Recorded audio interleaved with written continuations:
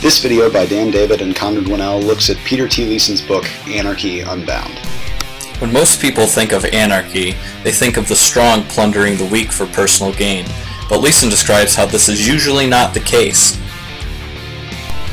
Most people agree with Hobbes' assertion that life in an anarchic state of nature will be solitary, poor, nasty, brutish, and short, and that the government is necessary to protect their life, liberty, and property. Leeson disagrees with Hobbes. Looking to history, Leeson points to several instances where order existed without the structure of a formal government. Leeson looks to pre-colonial Africa as an example as how one would protect themselves from violence if they are weaker and less mobile than those who look to plunder them in an anarchic state. African producers in the interior demanded credit and tributes from traveling middlemen in order to reduce the middlemen's incentive to plunder and violently steal from them. These producers also produced at subsistence, so that when those stronger than them came to trade, there would be little stocked away for these travelers to consider stealing. Leeson also looks to the maritime marauding in the 18th and 19th centuries on how the plunderer and the plundered would deal with mutually establishing property rights before the use of violence. Captured ships would give a portion of their cargo to the capturer in lieu of both sides fighting and assuming the higher cost of damaged ships and lost lives. Because both sides looked to lower their own private costs, they both reduced the overall social cost of this interaction. So what's the point here? Leeson paints a picture that even with the threat of violence, order can arise in an anarchic state. But what about when there aren't any laws at all? And what if the people of two parties really do hate each other? Won't this inevitably lead to rampant violence? Leeson points us to the Anglo-Scottish border in the 16th century, where he argues that order arose even without government legislation.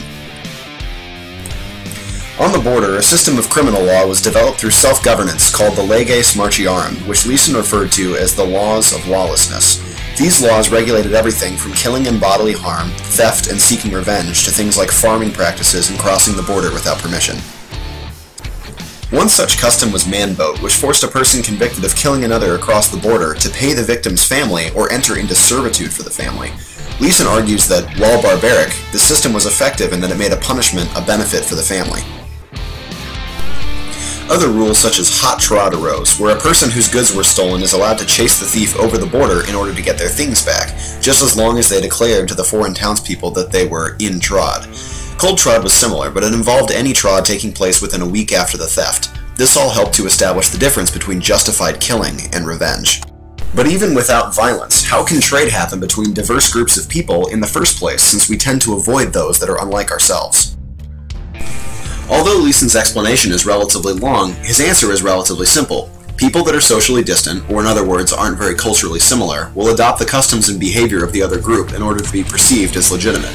In pre-colonial Africa, this manifested itself in their relationships to authority, land practices, and religious practices and associations.